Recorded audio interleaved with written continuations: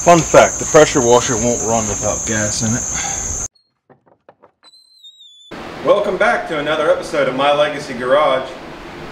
At long last, the time has come. We need to finish the Jeep. There's a few reasons. One, there's a brand new project that I'm super duper excited about. That new project, it's right behind you. You can't see it though because it's not virtual reality, so you can't turn around and look. You're just gonna have to wait.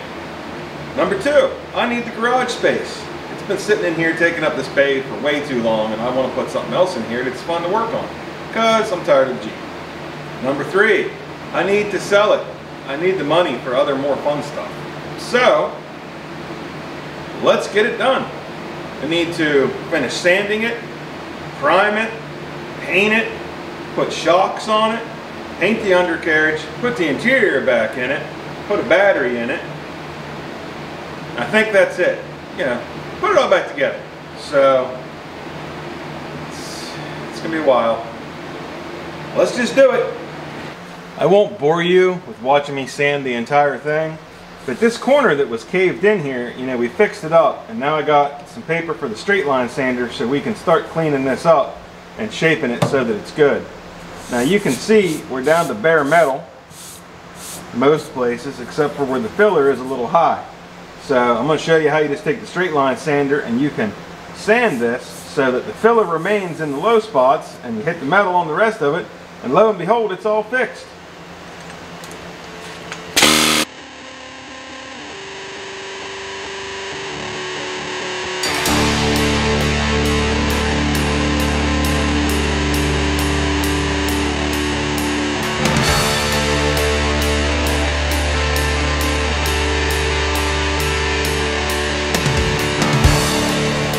Just like that, good as new. Now we just got to sand, you know, all the rest of it. For some of it, power tools, you know, it can't get in here. So you have to sand it by hand, which, you know, takes a lot of time and effort, but there's really no other way to do it. And there's little nooks and crannies like this all over the vehicle. You just kind of have to get in there and get it done. If it was easy, everybody would do it, right? What you can sand with power tools, you do, because it's a lot of work. I've got a DA sander here. I've got 80 grit on it. I always sand the first time in 80 grit and take everything down. And then I go over the whole thing again with 220 and take that down. And that gives it a fairly smooth surface. And then you gotta clean that all up real good, wash it off, wax, degrease it, or wax remover and degrease it. And then you can prime it. And then you give the primer a light sanding to smooth it all out good with probably, you could probably do 220 again.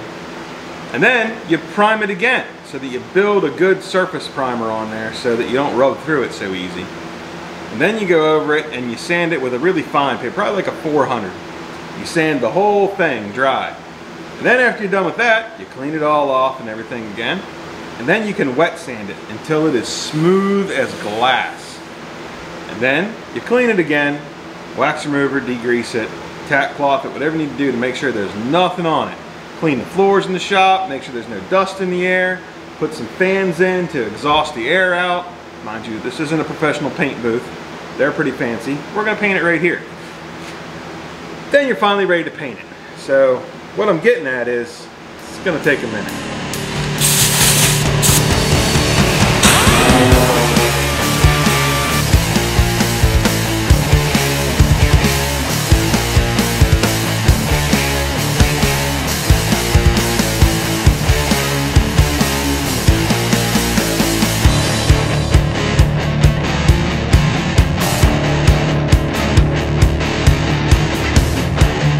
By golly, never did I think I'd see the day.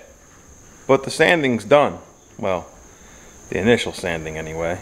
Now it's time to clean it. It looks a little different. How about it?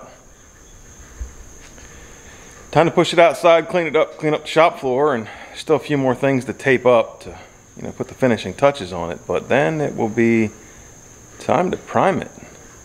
Now we're making progress.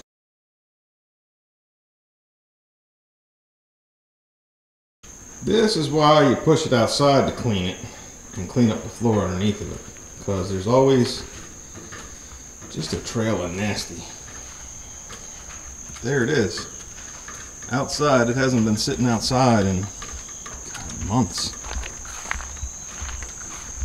All sanded up, ready for a good cleaning.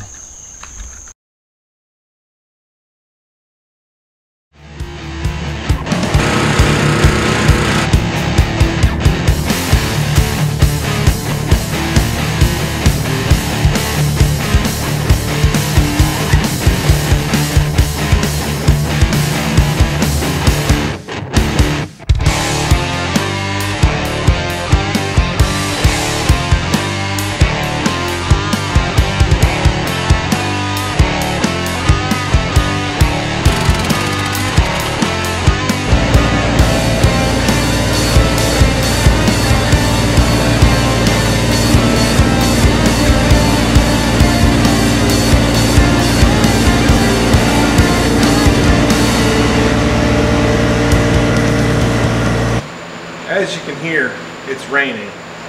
Much less now than it has been for a while. Well, that's why I didn't bring you back earlier and show you wiping it all down and finishing taping it up and everything. I mean, that's boring stuff anyway. But you couldn't hear anything. It'd been terrible. So, we're getting ready to paint it. Well, prime it. We're just about there. I just gotta mix it up and dial in the gun and away we go. It's really humid out. I'm hoping that doesn't cause a problem, but this is the only time I had to paint it, so we're just going to do it. The rain has let up, which is a blessing. It's done, wiped it all off, the entire Jeep, one time. I've cleaned the gun with lacquer thinner. I got my respirator here because I'll sand without a mask, but I'm not going to paint without one. And this is our high build primer and our acetone. These are mixed 1-to-1, so we have a mixing cup. I think we're all set. We're ready to rock and roll here. So I'm going to go ahead and get this mixed up, and then we'll start spraying it.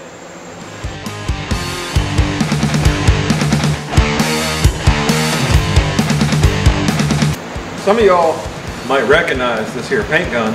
I won it in a giveaway on Dan's Garage NC. Thanks, Dan. I told you I was going to use it, and here we go.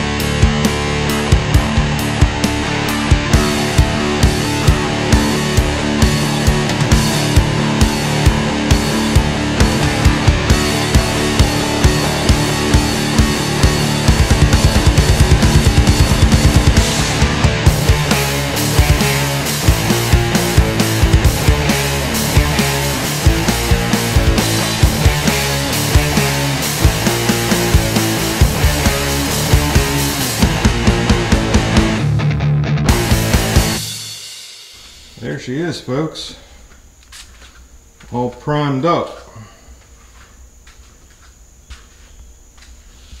Came out pretty good, I think. Looks pretty decent. I have this one wheel, the lug nuts were giving me a fit, so I just wrapped it up. But prime wise, it looks good. It looks very good. I know it looks like there's thin spots, but it's really just shadows. I went over it twice. I used the entire quart of primer, so that should be more than enough for this nonsense.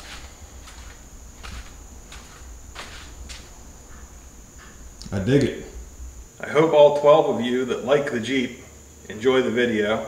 There'll be one more Jeep video after this one, and it's going to be final paint and then reassembly. And I got some cool new stuff coming for it, so it'll look pretty cool when it's done, I promise.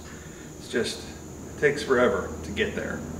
Make sure if you like the video, you hit the thumbs up button, lets people know, hey, it's worth watching. And if you didn't like it, hit the thumbs down twice. And while you're at it, hit the subscribe button. It's free, doesn't cost you anything, helps us out. we appreciate it. And we appreciate all of you that are watching. I hope you enjoyed the video. Have a great day. We'll see you next time.